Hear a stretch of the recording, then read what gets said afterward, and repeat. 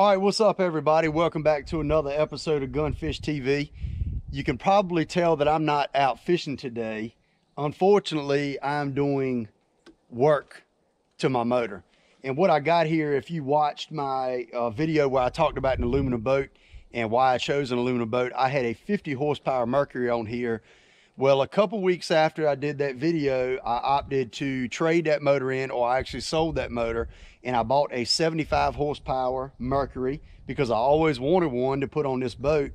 And let's just say that the experience has been a little bit less than pleasurable. I've had issues with this motor. It will not open up full throttle. Some really weird stuff's going on. You take the carb box here off, it'll run wide open and run perfect. You put the carb box back on and it runs like crap. So basically what I'm doing today is I'm going to pull the carburetors back off. I'm going to replace the jets in the carburetors, and I'm also going to put new reed blocks, new gaskets, and new reeds in this motor as well. So what I'm going to do with this video, I'm going to show you the procedure of removing the carburetors off of this motor, what tools you need. It's fairly easy procedure, but it's got a couple little quirks to it that you need to know about to get them off a little bit easier. So I'm going to show you all that. So let's go ahead and get started and start tearing this thing apart.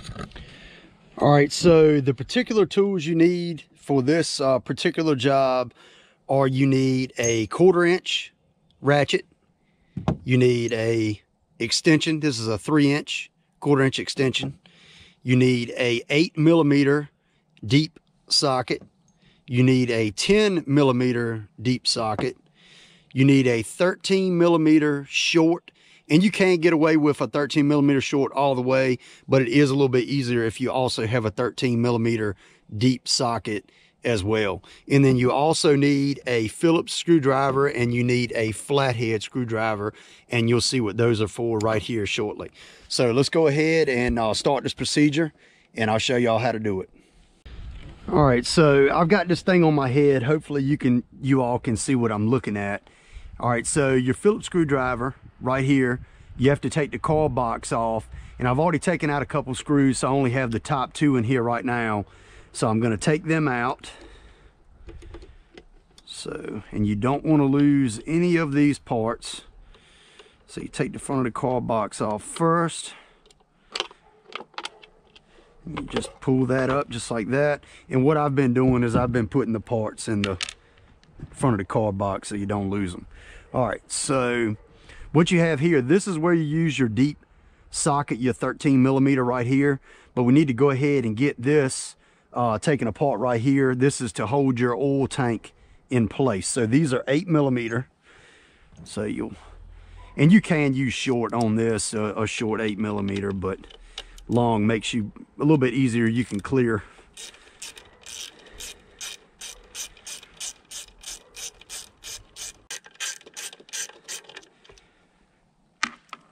All right, so take this off right here, put that in there. And what you're going to have to do is, right now, this right here that's holding your carbs in place is also holding this in place right now. But once you loosen this, you'll pull your oil tank forward, and you'll want to push that back out of the way and use some tie wraps or cable ties to hold that out of the way. But before you take this off, you have to disconnect your steering cable and your throttle linkage right back here, and take those off and get that so you can, those won't be in the way, so you can get this off right here, the front plate to your carbs. All right, so I did also forget that you do need a 10mm short in order to get this nut off right here. And this has a little, like a little clip on it. I hope y'all can see that right there. You need to pop that off in order so you can pull your linkages out. So let's get these undone. And be sure not to drop any of these nuts down in there, because I'm going to tell you, I have, and it is a pain to get them back.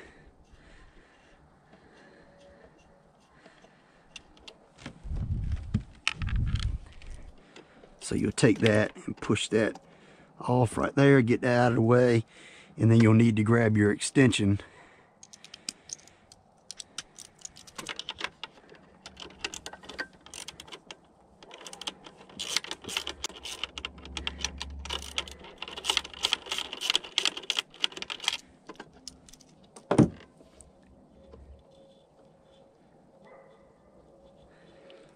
And I'm also going to go ahead and replace a couple of these fuel lines in here as well.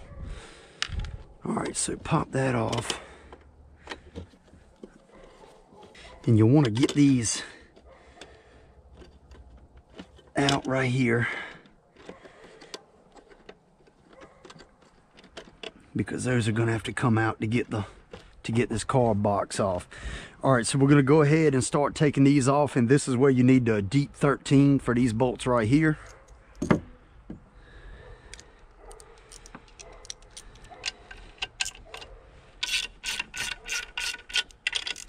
And you kind of want to break these loose evenly. All right, and then this is what you need that 13 short for.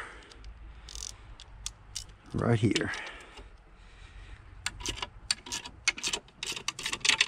And if you'll notice, and I'm not real sure why they did this, there's got to be a purpose for it, but it's 2 bolts that run in to hold the bottom carb on, and that thing is really sucky to get back on. But the top has 2 rods that come out, and you slide the carburetors on them, so they're very easy to deal with.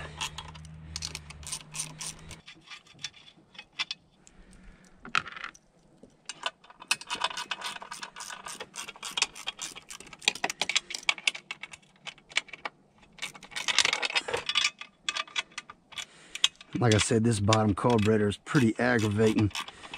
It will just fall down. It's when you put it back on, it's kind of tough to get the gaskets to stay where you want them to be.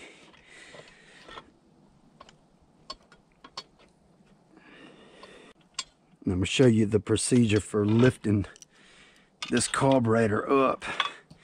And this right here is where this oil tank gets aggravating. It's pushing forward on your plate that holds your carbs up and your carb box and all. So you need to get that thing pushed back and pulled out of the way with some tie wraps. So let's get some tie wraps and get that out of the way.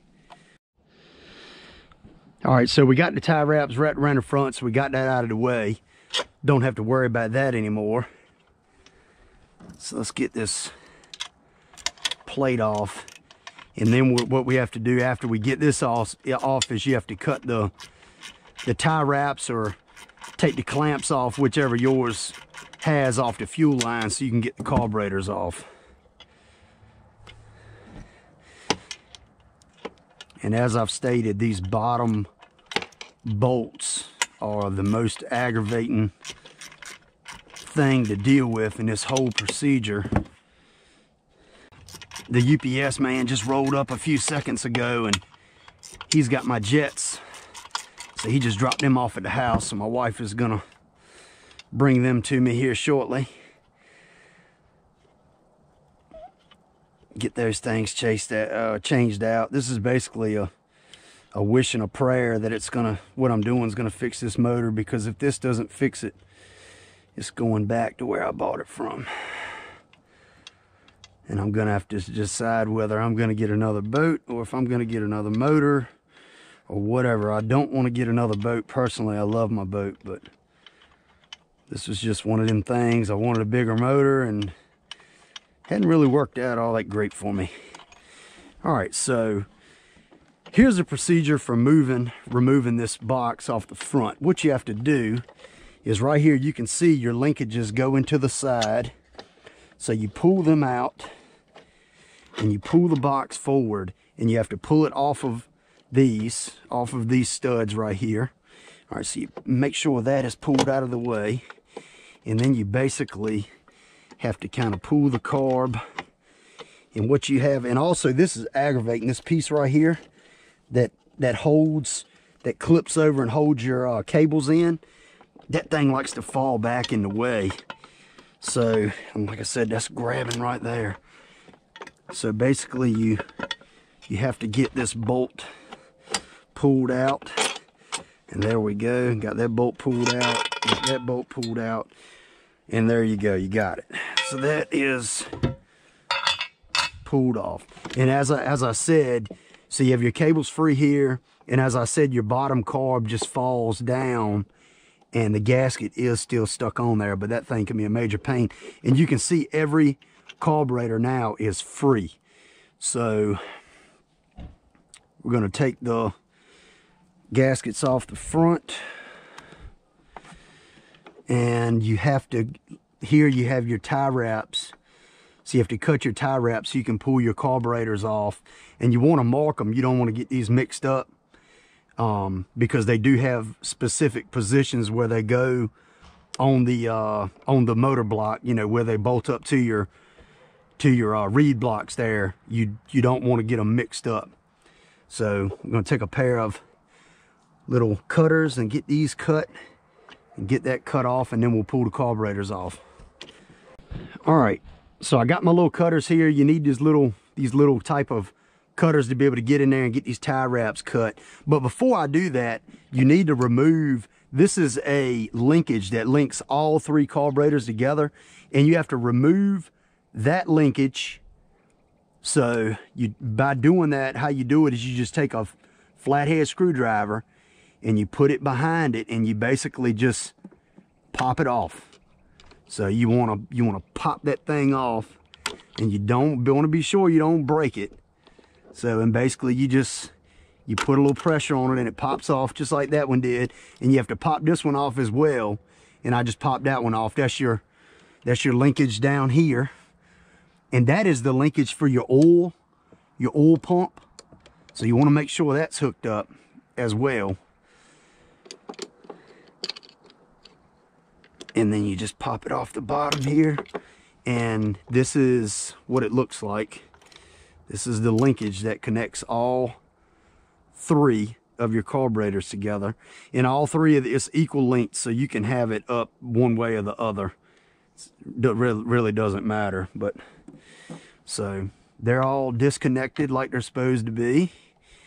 And you want to cut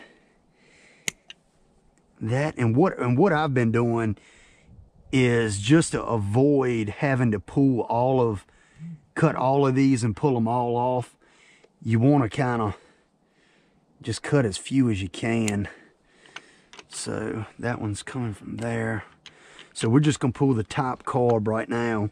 So basically and you got to be careful because this is a plastic fitting.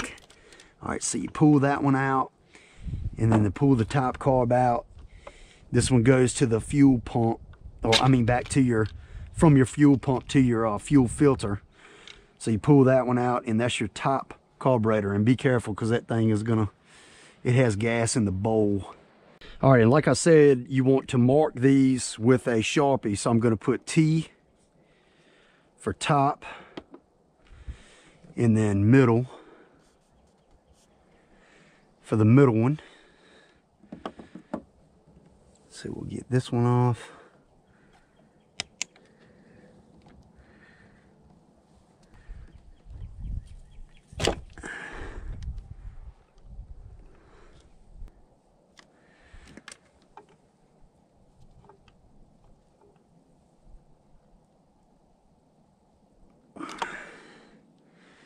All right, so you got your middle carb. And then your bottom.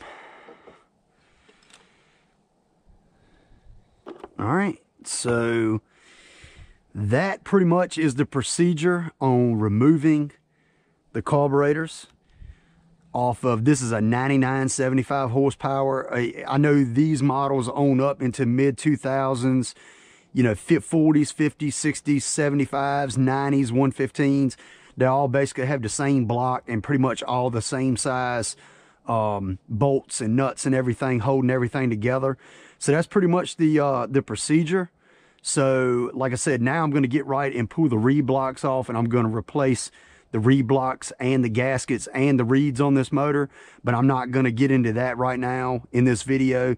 I just wanted to show y'all how to pull the carbs off. All right, so that's going to conclude this video, and I'm happy to report that all of the work I did to it, which was a lot that I did to this motor.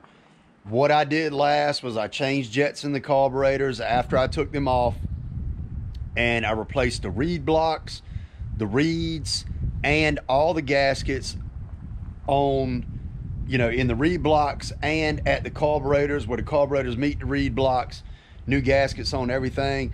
And I'm happy to report that now my 75 is running like brand new, running awesome.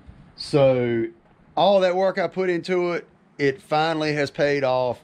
I will admit the guy that I bought it from, which was AFA Marine, Albert, he stuck with me the whole time. He paid for everything, you know, really great guy, great company, AFA Marine. They sell used motors and stuff. So I'm gonna give him props on that. He never left me hanging, not one time. So it's a very good business, and he stood behind the motor 100%. He was gonna give me my money back, whatever. But I'm happy to report that the motor's running like a top. My boat runs now by myself over 43 mile per hour. So I'm extremely happy. So that was the procedure on how to pull the carburetors off. I hope I helped y'all out. It's not a hard procedure, but you know, I've did it so much in the last couple of weeks that like I can take them off in a matter of minutes. So I just want to show y'all how to do it, help y'all out. So anyway, like and subscribe, go check out some of my other fishing videos and all. And I want to have different types of videos and stuff on my channel, not just fishing, different types of fishing and like boat maintenance, stuff like that. So if you like this type of videos, let me know, you know, hit me up down in the comment section and let me know, and I'll do more like it. And anyway, I just appreciate y'all watching, and I'll see y'all next time on Gunfish TV.